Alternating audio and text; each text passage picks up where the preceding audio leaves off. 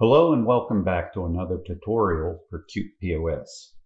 Today we're going to be visiting the KDS or OMS, as we call it, the Order Management System, and its functionality. Basically what this is going to help you do is manage orders and manage communication between bars and kitchens and servers. So let's get into this by starting a tab. So we're going to start a tab. And here we're going to order a couple of quesadillas.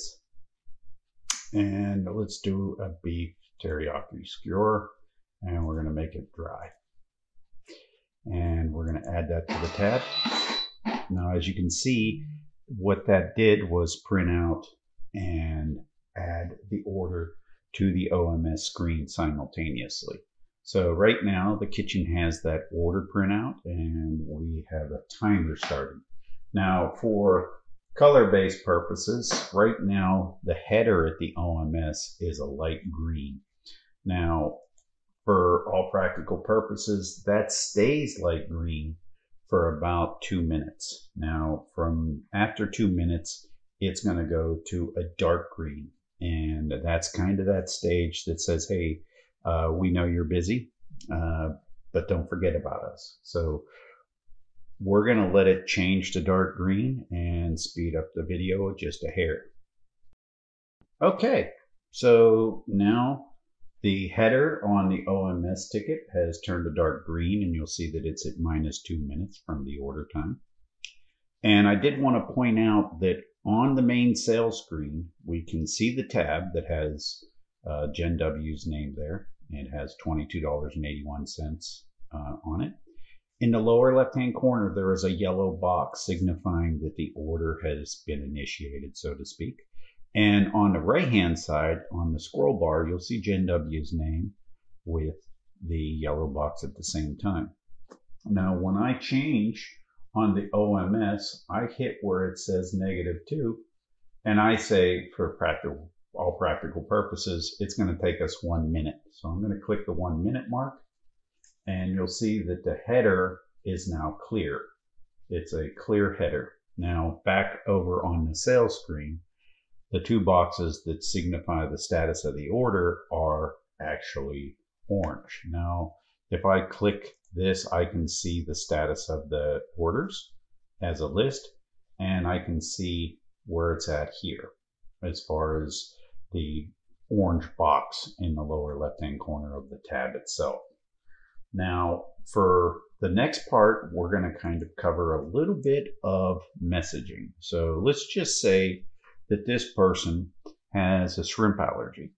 Now, they didn't order shrimp, but they noticed that there's shrimp on the menu. So now the server says, oh, wait, I got to come up and put a service note to this. So they can click anywhere here, and there's a service note ability, right? So what I'm going to do is I'm going to click the service note, and I'm going to type in shrimp allergy, right?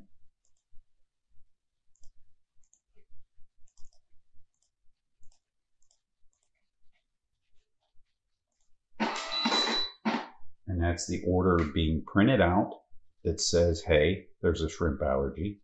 So that should get that a little attention, but at the same time, you'll see that the shrimp allergy note just went up on the OMS, which is good. Now we know that there's a shrimp allergy. The cook knows how to kind of proceed accordingly. In other words, he's not going to cook the quesadillas on the same flat top that he just cooked maybe some grilled chicken or grilled shrimp salad. So he knows that he has to clean and go through the right protocol. The next thing that I wanted to do was to kind of deal with a little bit of the timing. Now, I'm going to also show you one of the things that we can do here is void a portion of this. So let's just say that this person that ordered 2 quesadillas really only wants 1. It was a mismatch. You can come up here and you can click void. And of course, it's the same as we do. We ask you whether you're returning it to stock or whether you're going to void it or spill it, right? So in this case, we're going to void it because it's already probably been fired, and send that off. Now, what happens is you'll see that on the OMS, there's been a red entry the quesadilla was entered to red. And over on the right hand side, we now have a red box that signifies that order. If I click on this box, it brings up some of the information, actually all of the information that you see on the left hand side. To get out of this, I just click anywhere in this header. Okay, so now that's kind of been received, but let's just say that you want to acknowledge this so that the server still doesn't have to run in the back and check to see that the shrimp allergy was taken care of. Okay, so you come here and the cook can literally say, got it, right? He's going to say, got it.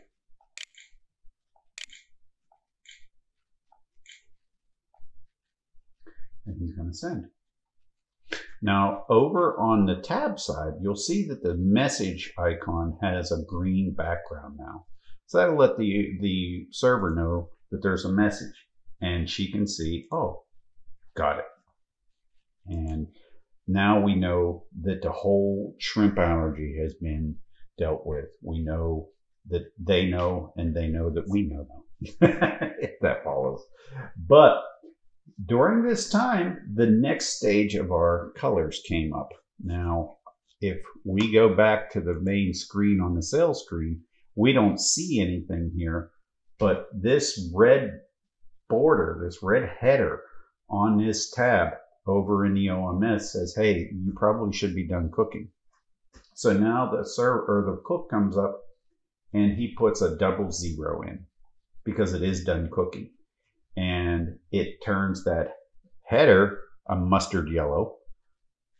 And if you look out onto the sales screen, both seem to have the green. And you can see that the statuses are updated, letting the server know that it's now time to come pick up the quesadilla and the beef teriyaki skewer.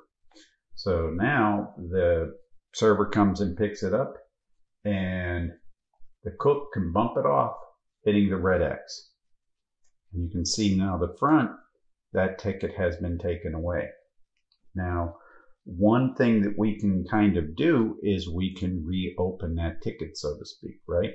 So now let's just say that the quesadilla was made wrong. Okay, the server can come here and say recall.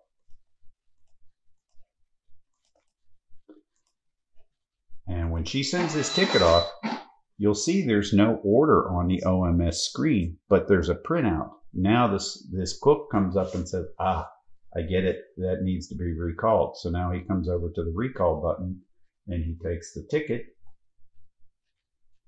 and he reopens it, right? He can set the cook time again to be, say, 1 minute. And if we come back here and look, sure enough, we see that it's being refired because we have the orange block on both the scroll bar status and at the tab status. And when it's done, it's the same thing. Back to 00, we see the green box out front. And then when it gets picked up, he can remove it from the screen again, just like that. Now, the various colors really kind of tell the communication back and forth without the messaging, but the messaging adds an extra layer of communication. And that can be at an OMS, it can be to a bar printer, whatever order printer is set up with the various stations. It's just that on an OMS, you get the added benefit of seeing the messages printed out as well as having the messages printed out on the printer. And, you know, obviously at the same time, you get the color coding and the visual representation of the tabs to help you organize it and help the workers more efficiently serve your customers. And for the most part, that's it. For what you see, we've covered sending orders, timer settings, colors, the voids where we have on screen and printing. And for the order status, we have the 3 locations, the OMS header, the tab left-hand corner, lower left, and the scroll bar. And as far as the messaging, that is something where you can both send and receive from both stations, and you have display only on the server side.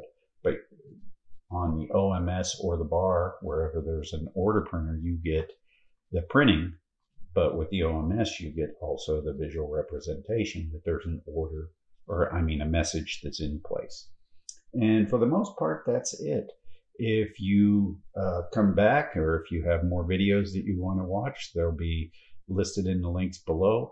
But thank you for showing up and checking out the OMS order management system.